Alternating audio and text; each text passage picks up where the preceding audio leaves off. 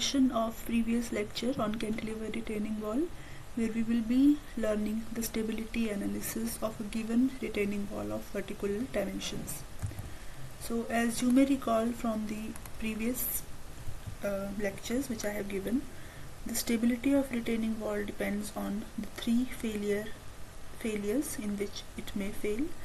First is overturning, sliding, and the failure of undersoil. So if any of these checks fail, the retaining wall can fail.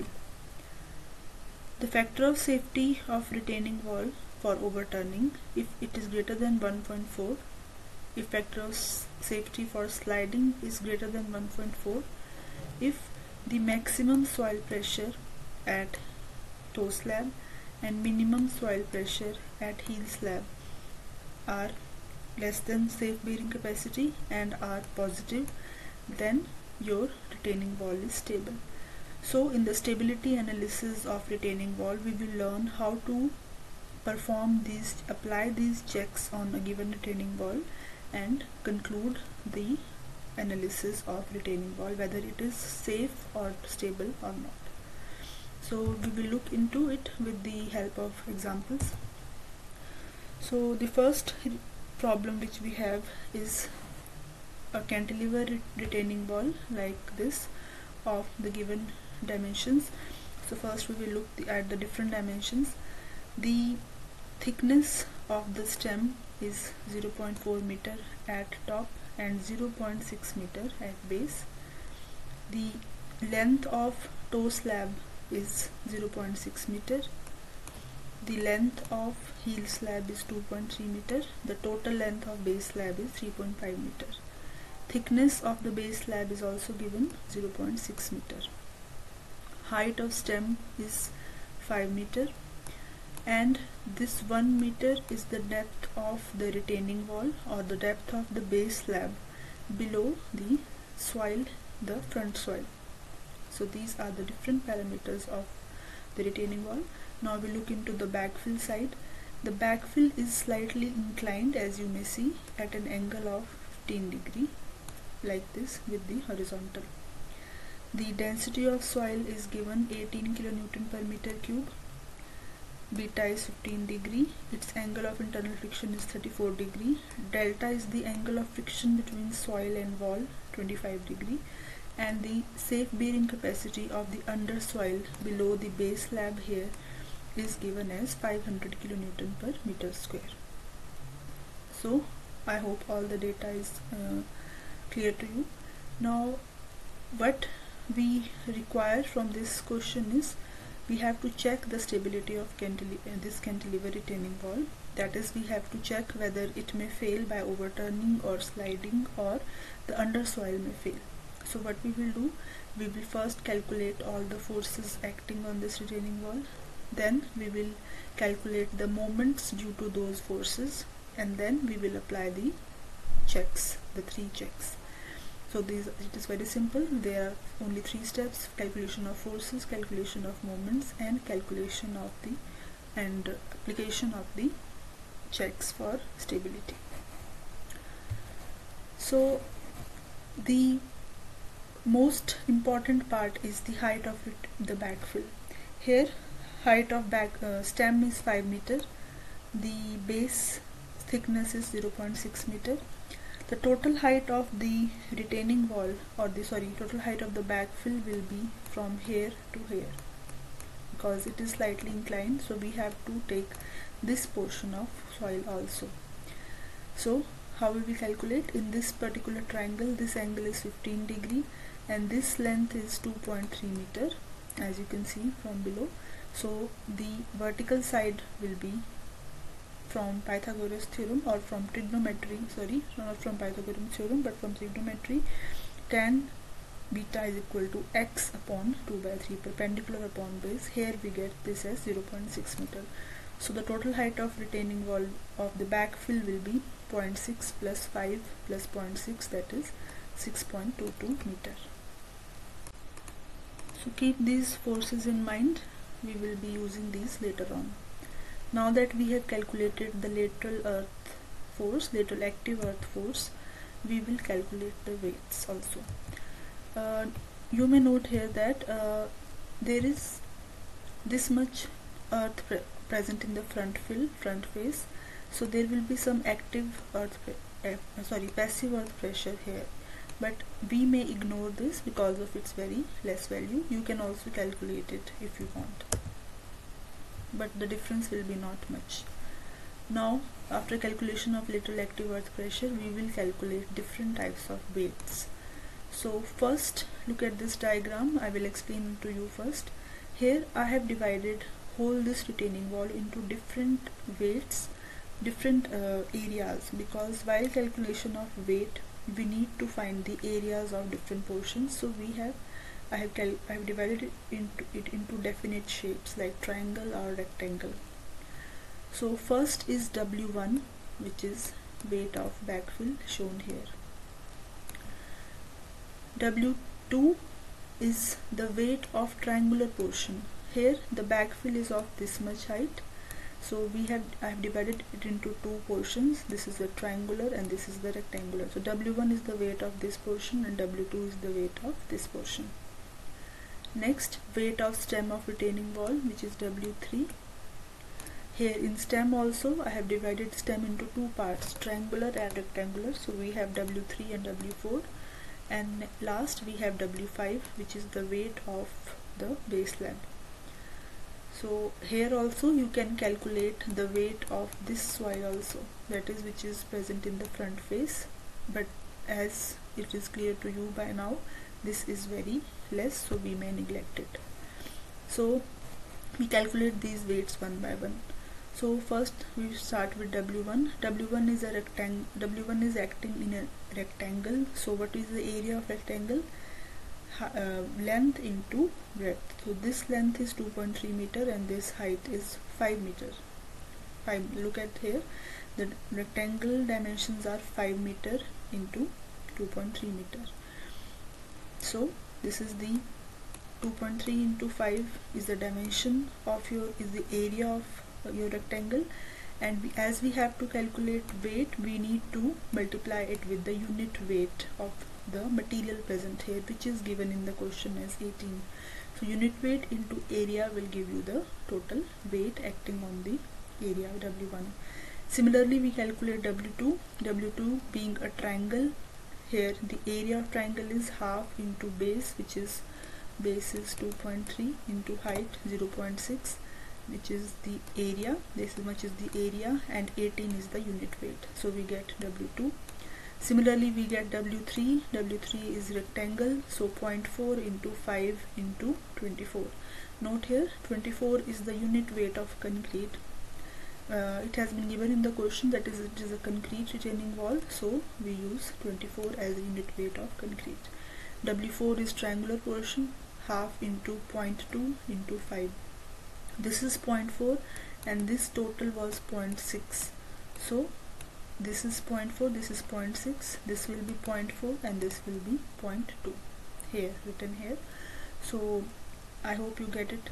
W1, W2, W3, W4, W5 is the area of whole base slab, weight acting on this whole slab. So total length is 3.5 meter. 0.6 plus 0.2 plus 0.4 plus 2.3 into thickness of this, that is 0.6. This is the area of this rectangle, and base slab is also of concrete, so 24. So we calculate all these weights. Now after calculation of all the forces, we are done with the calculation of forces. Now we will calculate the moments from all these forces. So what is moment? Moment is basically force. Here it is force, and if we have to calculate the moment here, so force into this perpendicular distance, that is the lever arm, is known as the moment. The moment of this force about this will be in this direction, and this value will be F into this perpendicular distance. Always note this is the perpendicular distance. If load is like this and point is this, so the distance of lever arm will be like this. So in order to calculate the moments, I have tabulated these forces, their lever arms and the resulting moments. like I will showing in you the next slide. So look at this table. It may look complicated, but it's very easy. This table has been prepared so that there is quite ease in calculation of the moments. So as you may remember, the direction of different types of forces will lead to different types of moments. Like the vertical forces will lead to clockwise moments, and the horizontal force like this will result in the anti-clockwise moment. So we have and these anti-clockwise moments are the overturning, and the clockwise moments are the restoring moments. So we have to calculate these moments. So we will divide these forces into vertical and horizontal, and the moments into restoring and overturning, whatever the case may be. So these are the different forces we have calculated in the previous slide. First is weight of backfill W1, then W2, W3, W4, W5. Then we have calculated two components of the backfill pressure, PAH and PV. Out of these, some may cause overturning and some may cause restoring. So we will look at it one by one. So the weight of backfill was 207 kilonewton. You can check from here, this was 2107 kilometer. It is a vertical force, so I have written it in the column of vertical. It is not horizontal, therefore I have put a dash here. So first of all, before calculating moment, we need to fix a point where we will calculate the moments of all the forces. So either you can take here at the toe end or at the heel end.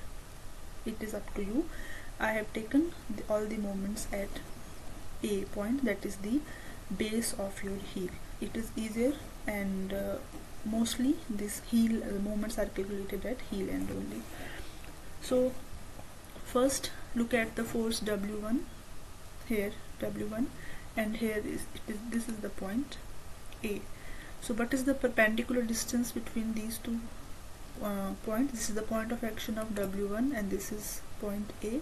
So perpendicular distance is this.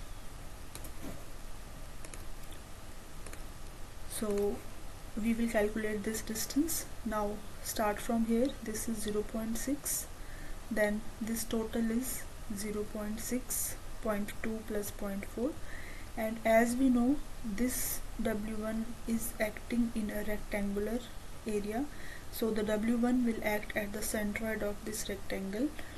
So as you all know, the centroid of rectangle is at a distance of L by 2, which is 2.3 by 2. So here we get all the lever arm. 2.3 by 2, sorry, here it will be 2.3 by 2. There is a mistake here.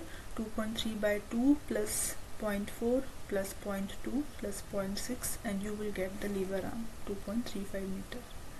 So the moment will be force into the lever arm, which is 207 into 2.35 here. So we get it as 486.5.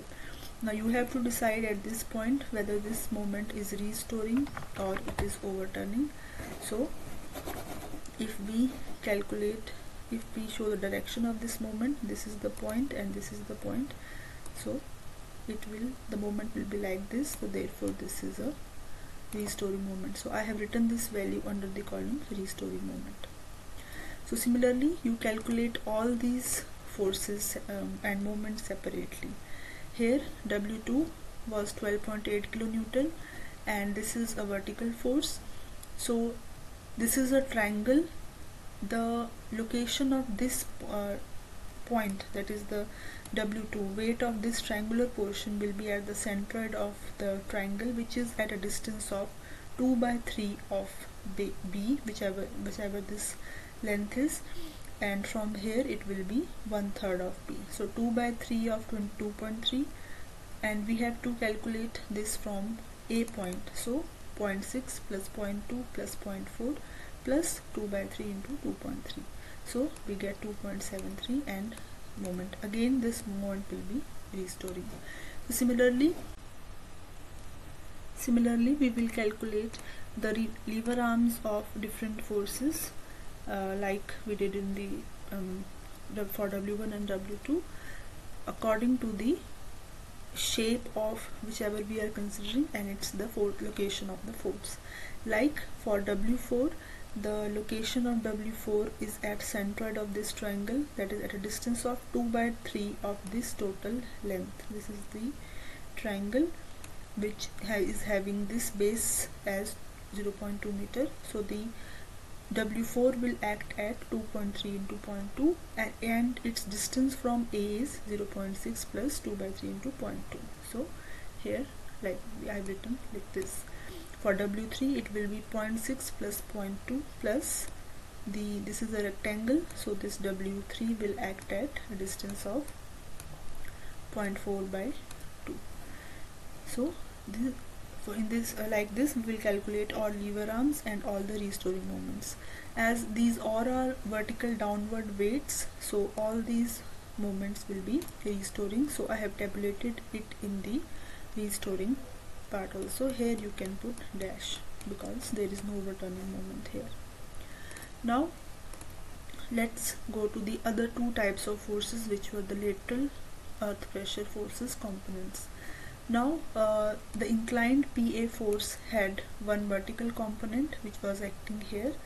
So as this is a vertical force and we have to calculate the here the moment at this point, so the perpendicular distance between these two will be the total length of the base slab, that is 3.5 meters. So here I have written 3.5 and the moment as 28 into 3.5, 98. This will be, as this is PAV is a vertical downward force, so the moment will be restoring here. Now the last type of force is PAH. PAH is this force. So the point of action is here, and where does this force act? We know this is having a triangular distribution.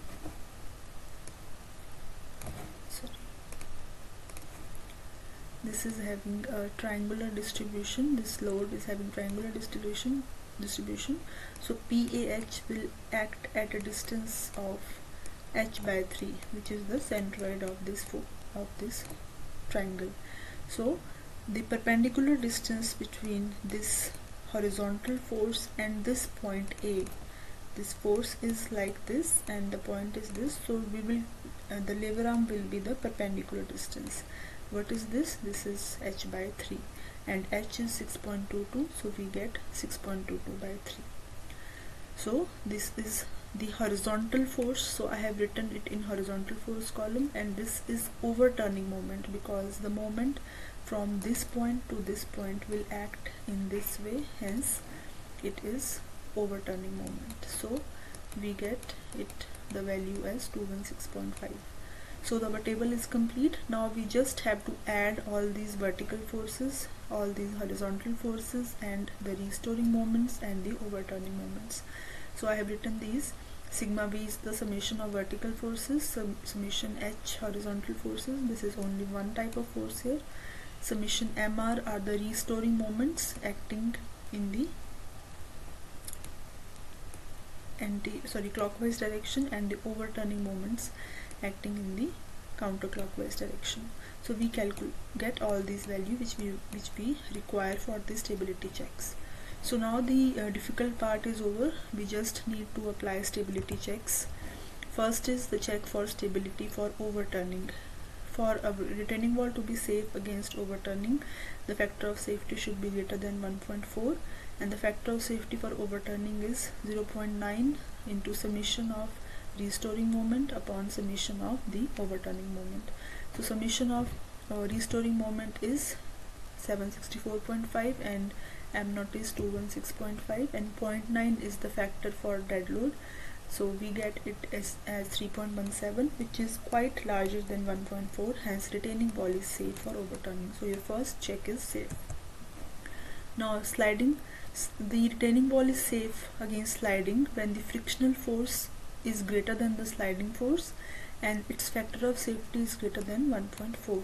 So similarly, factor of safety for sliding will have frictional force upon the sliding force. So what are the frictional forces? This is a retaining wall. So the sliding force is the one which is trying to slide the retaining wall in this direction, and the frictional force, which is the restoring force, should be like this. So what are the frictional forces? Which that are mu into summation of all the vertical forces. And what are the frictional forces? These are the horizontal forces which are acting on your retaining wall. So we have already calculated sigma v and sigma h like in earlier. So what is coefficient of friction? As you have been given value of delta, which is the angle of friction between wall and soil, so it will be tan 25. Mu is tan into delta, tan 25.47. so we take here mu is equal to 0.47, sigma v as 358 and sigma h as 104.6, and we get the value of factor of sliding as 1.45, which is more than 1.4, hence safe. Now last is the check for stability of undersoil. Here we need to calculate P maximum. P maximum is, if this is the base slab of your retaining wall, P maximum is the soil pressure acting on the toe, and P minimum is the soil pressure acting on the heel portion. So P maximum is sigma v by b 1 plus 6e by b, and P minimum is 1 minus 6e by b. B here is the base width of your base slab. Now E is b by E is the eccentricity, which is b minus 2 minus x bar, where x bar is summation restoring moment minus summation of overturning moment upon summation of all the vertical forces. So we all know these values. We calculate the value of x bar, then we calculate the value of E. We substitute these in these two expressions, and we calculate the value of P max and P minimum. For safety, the value of P max must come out to be less than the soil bearing capacity, which was given as 500. So 141 is less than 500, hence your check is okay. And for safety, P minimum should be greater than 0, that is, it must be positive, hence your check is also. So this retaining wall is completely safe against overturning, against sliding, as well as under soil is also stable. So I hope the stability analysis is clear to you. When we do the design question also, you will have to do this part, because when you decide the dimensions of retaining wall, once you fix those, you will have to check whether the dimensions you have assumed are correct or not. For that you have to repeat this portion in the design part also. So I make sure you understand it here so that you don't have problem later on. Let us look at another problem for better understanding. This is a retaining wall almost similar to that in the previous question, with slightly one or two differences. First of all, in the previous question, the retaining wall was like this. The backside wall was vertical and the front wall was slightly sloped. Here it is opposite. The back side of wall is slightly sloped and the front is like this. And another difference is, which is the most important difference, that is the presence of surcharge load on the retaining wall. We have discussed this case also earlier in the previous lectures, that due to the presence of surcharge load, whatever earth pressure we are calculating, that will increase due to this surcharge load. So we will learn how to calculate these all here. So as done in the previous question, we will calculate all the forces, the pressure due to the surcharge load, all the weights, and then we will calculate the moments and then apply the different checks. So here the stem has thickness at top 0.5 meter, at bottom 1 meter. So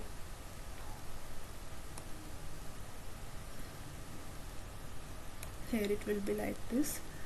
this is 0.4 and 0.5, sorry, this is 1, so this will be 0.5, this will be 0.5.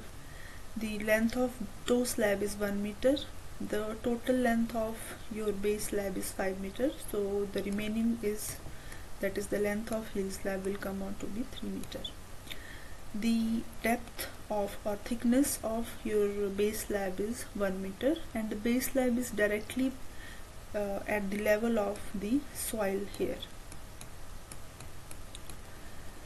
The height of stem is 7 meter, so the total height of backfill will be 8 meter. As this is not an inclined backfill, you don't need to calculate, make other calculations. So this total height will come out to be 8 meter. The soil bearing capacity is 300 kilonewton per meter square. So let us begin with the solution. So first of all, we will calculate the lateral earth pressure or lateral earth force. To calculate the lateral earth force, you have to recall that as there is surcharge load, the surcharge load will have additional pressure on your retaining wall. So how do we calculate this? For this we will make the pressure diagram as I have made here by following the steps. So this is the point A of your retaining wall, and this is the point B of the topmost point and the bottommost point.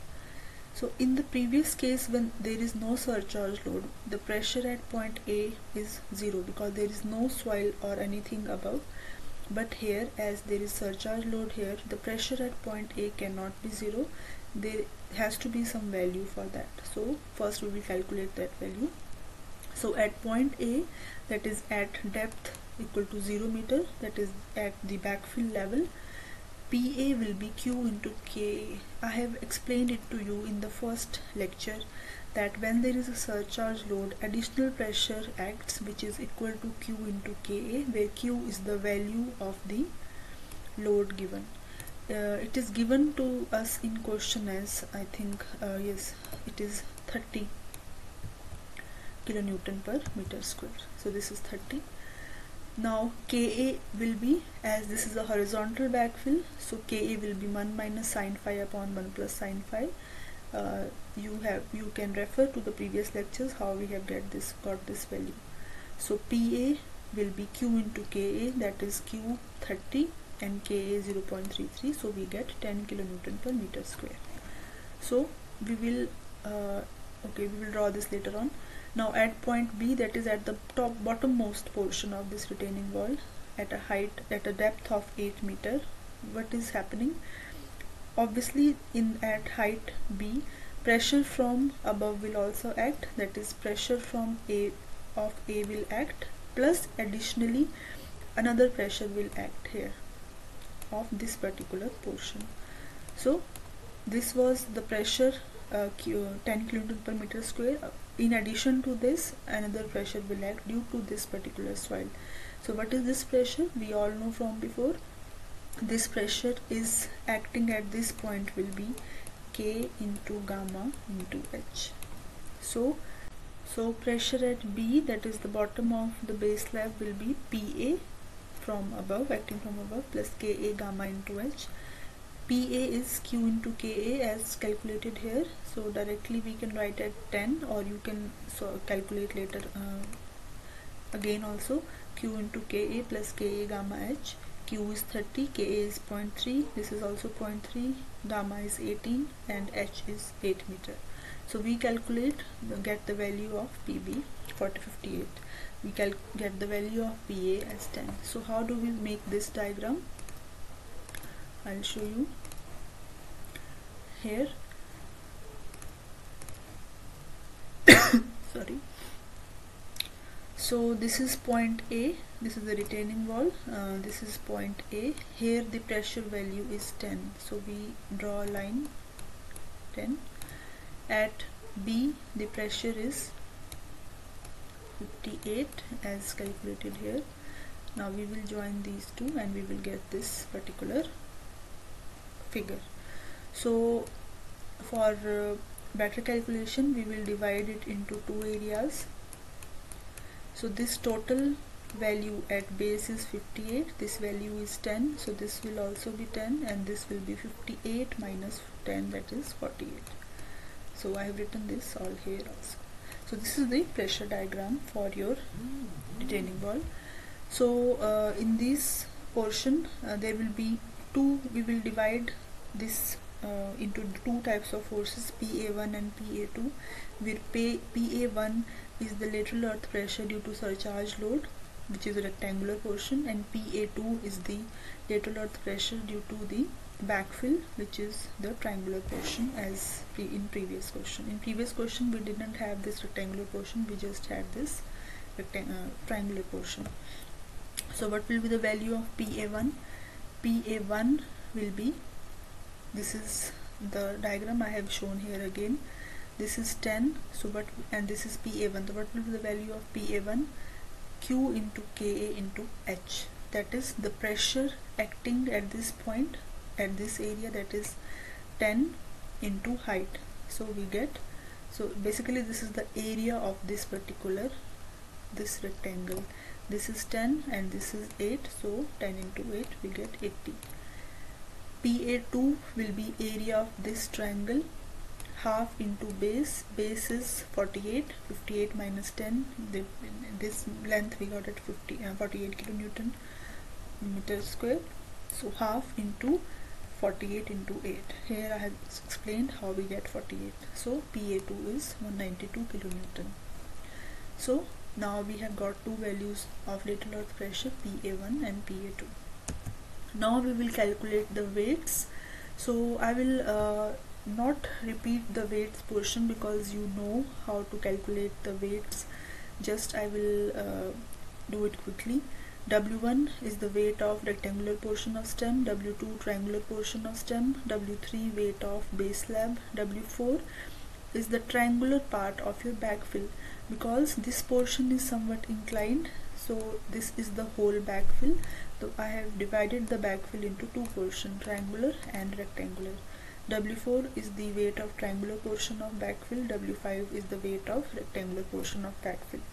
So as we have done earlier, we calculate the forces. Here I have calculated all the forces in this tabular form. We get these values, we substitute, we bifurcate into vertical and horizontal.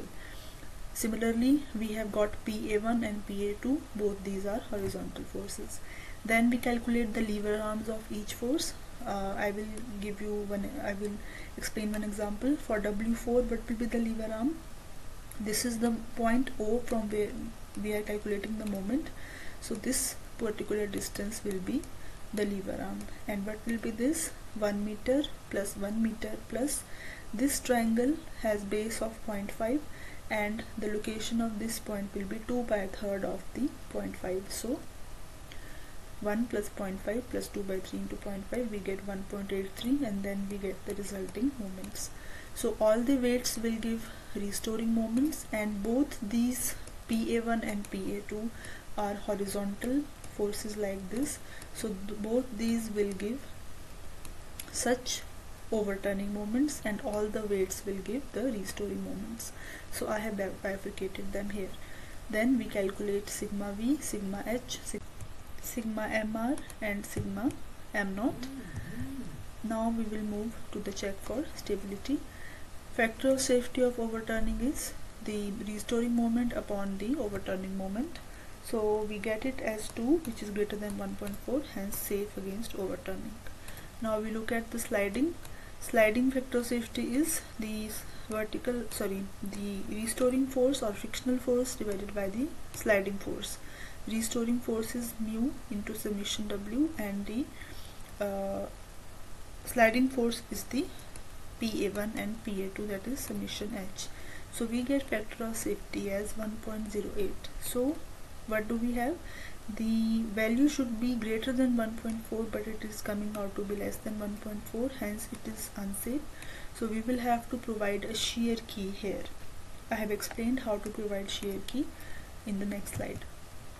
So before that, we will check the third case also. Under soil stability, we calculate P max and P minimum as explained before, and here the bearing capacity was 300 and P max is 278, so safe. but P minimum is coming out to be negative, hence unsafe. So there is some problem in this retaining wall. So we will may have to change the dimensions, but as this is not a design question, we cannot change the dimensions. What we can do is we can provide another portion, another part to this particular retaining wall, that is the shear key. So what is the shear key? It is the protruded part below the base slab, provided below the base slab of retaining wall, extended portion of retaining wall, to increase the restoring force. The sliding force, why does the factor of safety is coming out to be less? Because the sliding force is dominating the restoring force. So what we do, we increase the restoring force also by providing a shear key. So how do we design shear key? For that we will consider the passive lateral earth pressure acting on the front face of the retaining wall. So this is the some portion of retaining wall. This was the front portion. Here the base slab starts, and here there is the back front fill. So what we will do is we will have to find out the value of D, like how deep the shear key must be provided so that the factor of safety comes out to be okay. So what we will do, first of all, we will calculate the passive earth pressure, because as this is acting on the front face, there will be passive earth pressure here. So we calculate the passive earth pressure, and that will be added to the restoring force. So how we do that? So look at this is the shear key. At the top of shear key, what is the pressure acting of soil? It is calculated in the same way as we did before. So what is the pressure acting at this point, like this point? That is the pressure of this soil. So what is that? Kp into gamma into h dash. Here we are using Kp, not Ka, because this is passive. So passive earth pressure is 1 plus sin phi upon 1 minus sin phi, and that is coming out to be 3.25. So at this point we get the value of pressure as Kp gamma into h, which is coming out to be 65. Now at B point we will have additional earth pressure due to this backfill present here. Here there will be soil here also. So that will be Kp into gamma into D. That is, D is the depth of this portion. So Kp into gamma into D plus Kp into gamma into H. So we get this equation. We have one unknown here, that is D. So how do we use this particular passive earth pressure? The passive earth pressure acting at this base of your shear key. Now we will calculate the passive earth force. So as done previously, we divide this portion. I will draw how we get this diagram. This is point A, the top of shear key. So what was the pressure here? It was 65. And what was the pressure at B dash, that is at the bottom of shear key? It was 65 plus 65D. So we join this and we get this diagram, and we divide it into one rectangle and one triangle. So if this is 65, this will be 65, and this will be 65D. So we calculate PP1 and PP2 as we did before. So PP1 will be area of this portion, that is, this is 65 and this is 65, and this length is D. So 65 into D, and area of this triangle will be half into 65D into D. So we calculate total pressure as PP. Now what is the purpose of this PP? This PP or passive earth pressure will be added to the restoring force. Earlier we were using restoring force as only the frictional force, which was mu into summation W. Now we will add this PP here. Now we know that for safety, the factor of safety must be greater than or equal to 1.4. So we put here 1.4, and here 0.9 will be also there as explained earlier. So we substitute all these values. PP we get from here, which is in terms of D. This is the frictional force, we do all the calculations and we get D. So we get the final equation as D. For safety, the D is the depth of the shear key should be greater than and or equal to 0.978. Therefore, we provide a shear key of depth 1 meter below your retaining wall. So this is how you proceed if there is some error or some unsafety in your retaining wall. So this is the design of shear key also here. So I hope now the concept of stability of a retaining wall is clear to you. We will be using it, the same concept, while designing the retaining wall also. Now start with the solution. So the total height of the backfill which this retaining wall has to retain is 6.22 meter, and the angle of inclination of the backfill is 15 degree. First step is the calculation of different types of forces acting on this retaining wall, which we have studied in the previous lecture. So what are those different type of forces? The lateral earth pressure acting on the retaining wall and all the weights acting on the retaining wall. So here first of all we will start with the calculation of lateral active pressure, that is lateral active force PA. As the backfill is inclined, this force will be also inclined as shown here. So first of all, as it is clear to you, the lateral earth pressure will be triangular with the base pressure is Ka gamma h. We have studied this, how this Ka gamma h comes. So the PA, that is the force acting, will be the area of this triangle, half into base into height, half into Ka gamma h into height, which is 6.22 meter. So before this we will need to, gamma is the density of soil, h is the height of backfill, and Ka is the coefficient of active earth pressure, which we will have to calculate first. You can use any of the theories suitable to you, that is Rankines or Coulomb's wedge theory. Here I have taken the Rankines theory. So for Rankines theory, in the Rankines theory, the formula for Ka is cos beta minus cos square beta minus cos square phi under root upon cos beta plus under root cos square beta minus cos square phi, where beta is the angle of inclination of the inclined backfill and phi is the angle of internal friction of the soil. So we substitute these values 15 degree and 34 degree and we get the value of 0.311 as Ka. Now we calculate PA. PA is half Ka gamma h square. We put all these values and we get the value. H is 6.22, gamma is 18, Ka is 0.311 and we get the force PA 108.29. As you all know, this force is inclined, so we will bifurcate it into two components, horizontal and vertical. Horizontal will be cos PA into cos beta and PV will be PA into sin beta. So we calculated them separately because we have studied earlier the action and behavior of both these forces will be different on this retaining wall.